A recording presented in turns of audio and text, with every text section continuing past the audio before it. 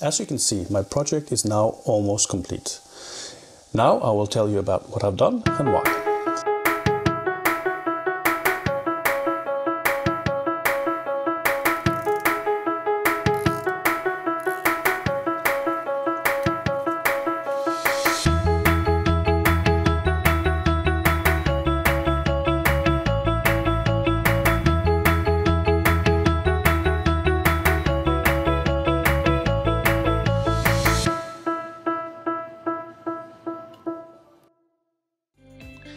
This episode will be a bit different. Instead of showing you a repair or a maintenance procedure, I will give you some background into the project and why I decided to do it. The engine actually works fine. As far as the performance goes, there is no sign of problems. So why should I overhaul? Well, one day I noticed oil in the keel on one of my inspections. And as I tried to determine where it came from, I discovered several minor oil sweats from several places. Nothing major, but enough to make me worry. And more severe, I discovered minor seawater leaks from the seawater pump and the exhaust knee. Now the question was what to do. A major overhaul or a minor repair?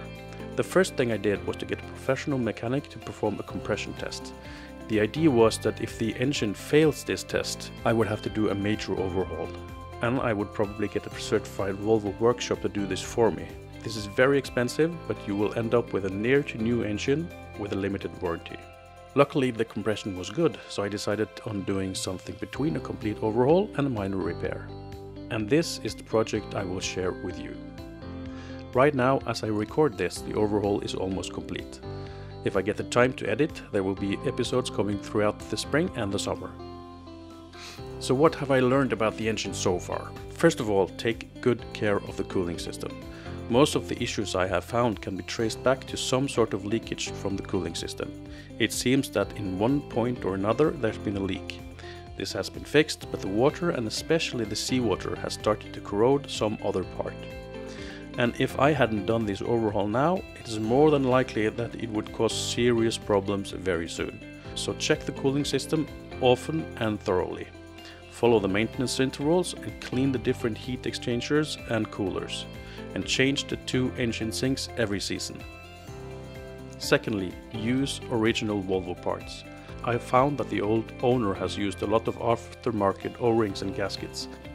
This is cheaper to buy, but the quality is simply not good enough for use in a marine engine. So spend a bit more and be safer at sea.